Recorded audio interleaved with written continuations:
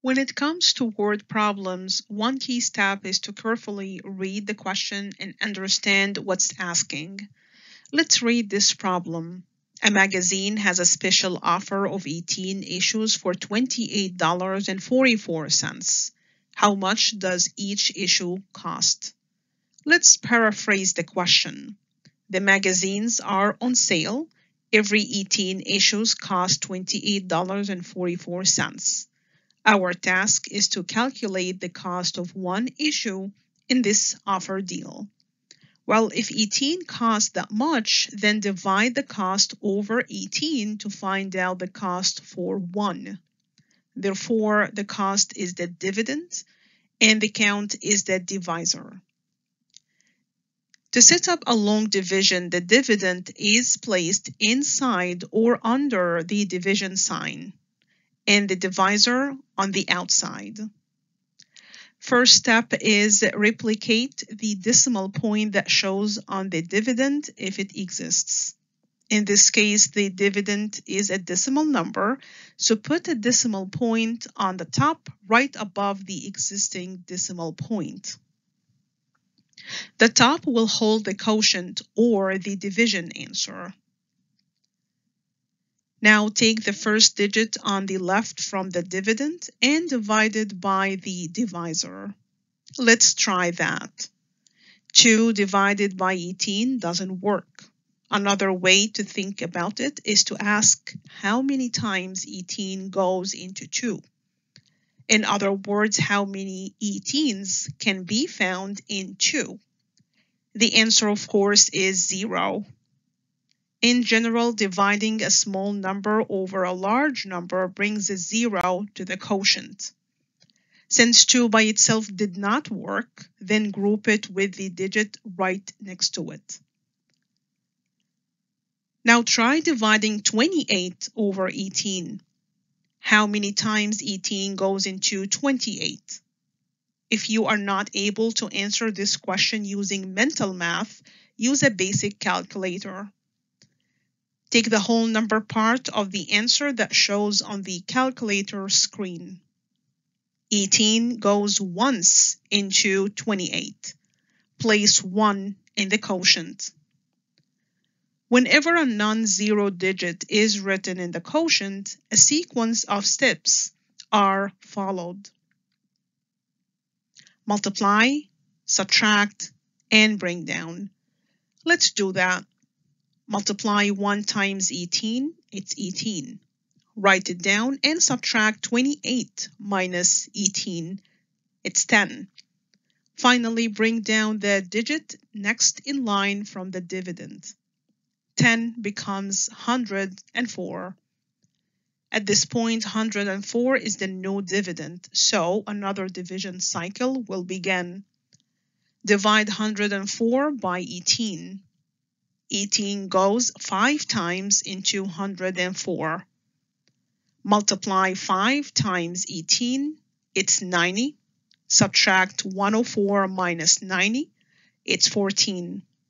Now bring down the second 4 in line from the original dividend. The new dividend is now 144. Start a new cycle. Divide 144 by 18. It's 8. Multiply 8 times 18. It's 144. Subtract 144 minus itself. It's 0. Whenever subtraction results in a 0, it's the end of the long division. Each magazine issue costs $1.58.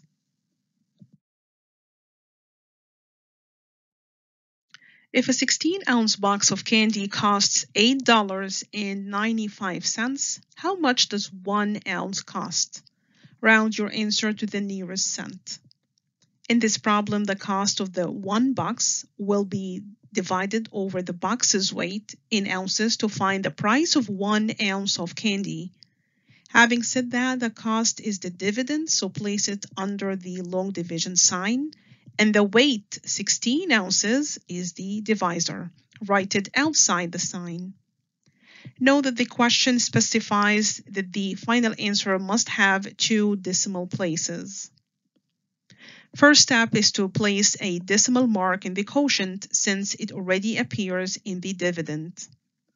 Try dividing 8 by 16. It doesn't work, so place a 0 in the quotient right above 8. Group the first 2 digits from the dividend. Divide 89 by 16. Again, if not sure, use a calculator. 16 goes 5 times into 89. Write 5 in the quotient right above 9. Now multiply 5 times 16. It's 80. Subtract 89 minus 80, it's 9. Bring down 5 from the dividend. Now the new division cycle starts by dividing 95 by 16. Place 5 in the quotient. Multiply 5 times 16. Again, it's 80. Subtract 95 minus 80, it's 15. To find an accurate quotient as much as possible, bring in a 0 to the original dividend. It won't change its value, but extends the long division. Now bring down this new 0. This division cycle starts by dividing 150 by 16. It's 9. Multiply 9 times 16. It's 144. Subtract 150 minus 144. It's 6. We can bring in another 0 to the dividend and continue on with the division, but we're looking for an answer with 2 decimal digits. The quotient has 3 digits. Round the answer to the hundredths place. Look at the thousandths place. Since it's more than 5, then the 5 in the hundredths place goes up to 6. Each ounce of candy costs 56 cents. Long division is used to convert fractions to its decimal form.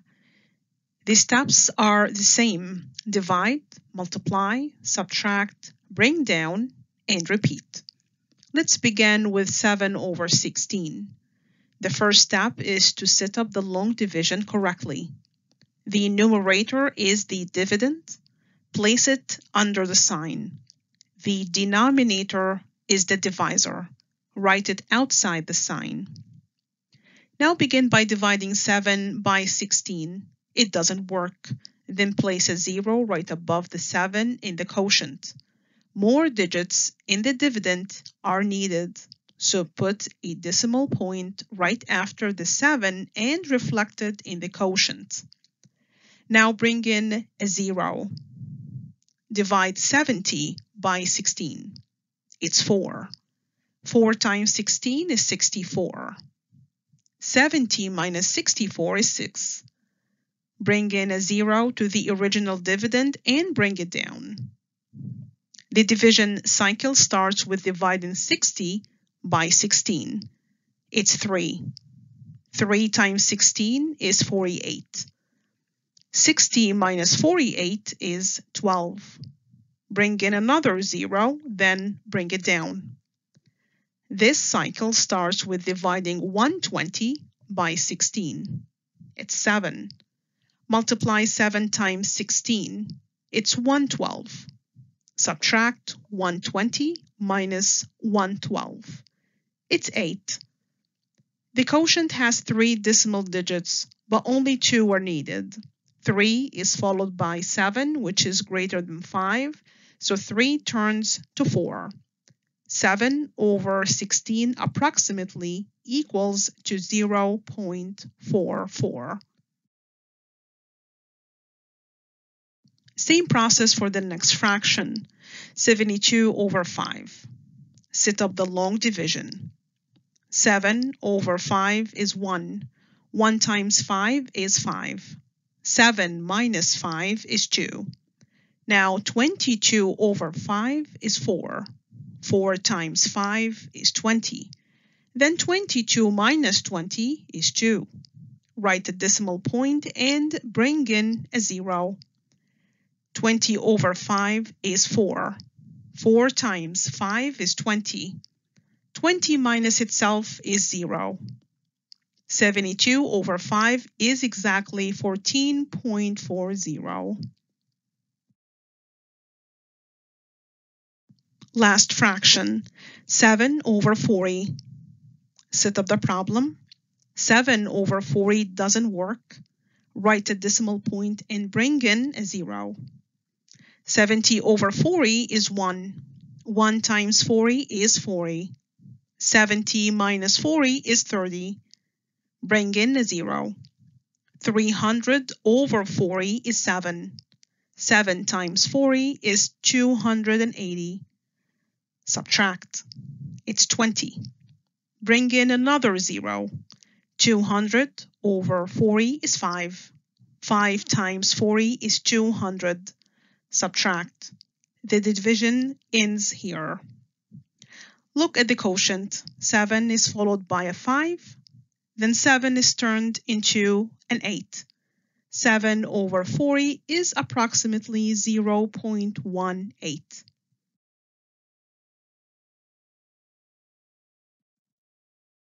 Write each fraction as a repeating or circulating decimal. A repeating decimal is a number that has one decimal digit that repeats infinitely. A circulating decimal is similar, but a set of digits repeat forever. Let's change 9 over 11. Set up the long division. 9 over 11 doesn't work. Write a decimal and bring in a 0. 90 over 11 is 8. 8 times 11 is 88. 90 minus 88 is 2. Bring in another 0. 20 over 11 is 1. 1 times 11 is 11. 20 minus 11 is 9. Bring in a 0. 90 over 11 is 8. 8 times 11 is 88. 90 minus 88 is 2. Bring in another 0. 20 over 11 is 1. The long division will not stop, and it will always result in repeating the digit segment 81. This quotient is a circulating decimal. Write a little bar over the repeating group 81 to indicate that decimals 8 and 1 will keep repeating indefinitely. For 14 over 3, follow the same long division steps. The quotient is a repeating decimal since one digit, 6, repeats indefinitely. Again, put a little bar over the digit 6 to signify it as a repeating digit.